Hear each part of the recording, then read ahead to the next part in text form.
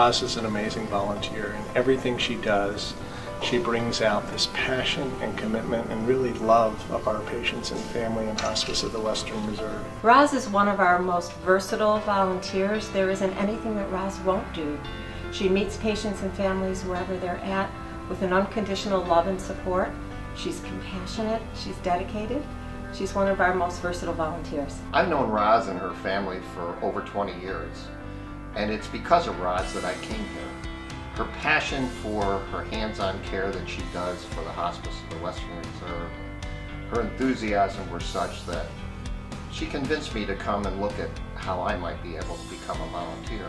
She went above and beyond anything that we ever expected. Roz did a great many things for my dad.